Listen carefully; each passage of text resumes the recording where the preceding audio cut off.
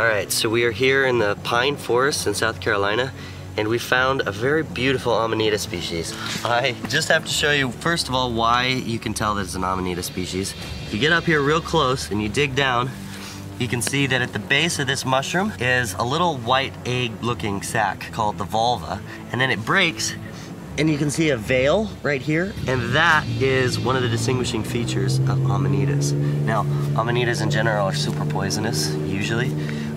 This mushroom, with its very distinctive like yellow and red cap, is often called the Caesar's mushroom. The Caesar's mushroom that everybody knows as an edible is actually found in Europe. This is actually apparently a slightly different species. It's the American Caesar's mushroom. It's one of two different species. It's kind of hard to tell the difference apparently.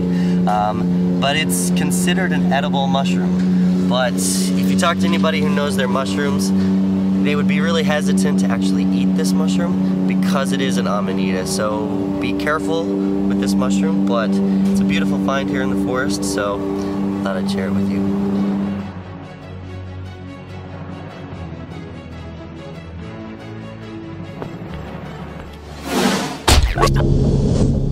This is Mushroom Video re-release number 3, which we're doing here for Mushroom Week. In fact, we're doing these very quickly. We used Adobe Rush to do that, which is a fantastic little program. I'm gonna leave a link over here to a video which I explained a little bit more how I did that.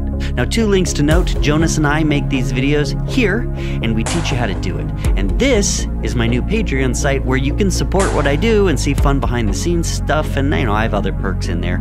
All right, see you tomorrow.